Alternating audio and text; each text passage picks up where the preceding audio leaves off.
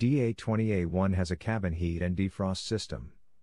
The system directs ram air through the coolant radiator in the heat shroud, which is located around the muffler, into the cabin heat valve. The cabin heat knob regulates the flow of heated air. Pulling the knob increases the cabin heat. The heated air is directed to the cabin floor and for the window defrosting. The knob is located in the center console. The Diamond airplane has two control sticks, one for each pilot, that operate the ailerons and elevator controls.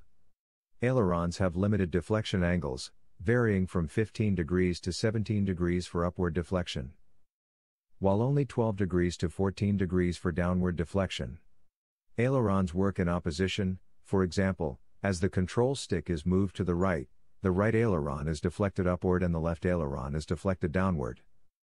Similarly, as the control stick is moved to the left aileron is deflected upward and the right aileron is deflected downward. From the outside, you can access the canopy lock grips through the canopy sliding side windows. To open the canopy, move the two latching handles on the left and right sides of the frame to the open position, and push up on the canopy. Additionally, the canopy can be opened by moving the exterior locking handle on the left or right sides of the frame. For short-term parking, position the airplane in a headwind direction. Engage the parking brake. Ensure that the wing flaps are in the retracted position. And choke the wheels. When transporting the airplane on the road, you should use an open trailer.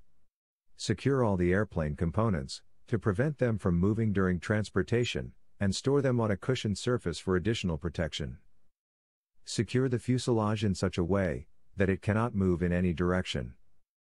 The fuselage should be standing on its wheels. To avoid damage to the propeller, make sure that it has sufficient clearance from all sides. To turn left, the left brake is applied. The right wheel, which is free to move, exerts a force on the caster wheel from the right, causing the airplane to turn left. The right turn is based on the same principle.